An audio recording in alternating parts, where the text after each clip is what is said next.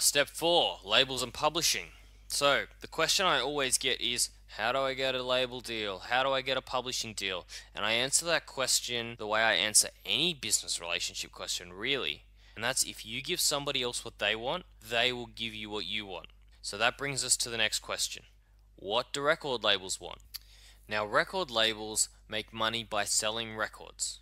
So if you can prove to a record label that you can sell records, then you will get a massive record deal. And that's how I've done it with all of my artists. I rarely go to a record label and try to get a deal before the band is already selling a bucket load of records first.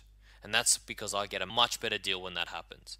Now, how do you sell a bucket load of records? Well, what have we been talking about for the last hour? Social media equity. You build up your social media equity, you will sell records in your sleep. It's very, very easy.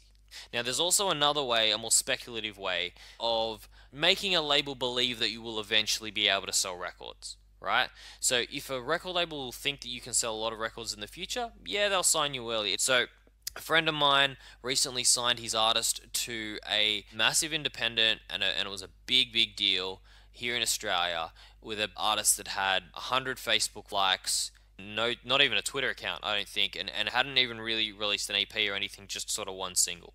The way they did the press shots, the way they released the song and who featured on the song, and how they got it produced and mixed, and the publicists they employed, and the blogs that they secured, made the artist seem really mysterious, really cool, high quality, and the labels got really interested because they were like, whoa, who is this artist? What's going on here? And then they got a bucket load of offers from around the world with the one song.